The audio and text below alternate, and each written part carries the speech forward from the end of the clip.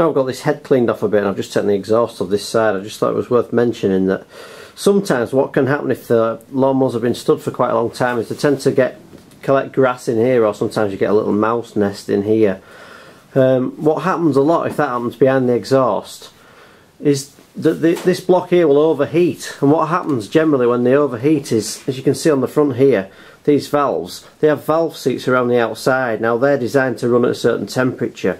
Obviously if you get a blockage in here, it will increase the temperature of this main unit here, and what happens is it expands, but the valve seats pop out, and of course you can get a stuck valve. So if you take the exhaust off to have a look at these valves, just have a look in here, make sure it's cleaned out, because if it's not, your engine will overheat and it'll probably run a bit quicker, and eventually it'll pop these valve seats out, and you'll probably have to try and pin them back in, which isn't really what you want to be doing as a repair.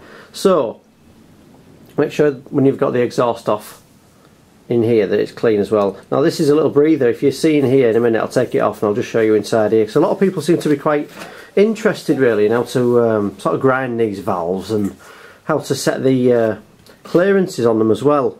So I'll just take this off and I'll have a look inside here with you. To remove this breather cover, basically you just undo these two bolts here, and then there's some little tabs on here. If you bend them out with a screwdriver, should eventually, if you get through the dirt, should just open up a little bit more.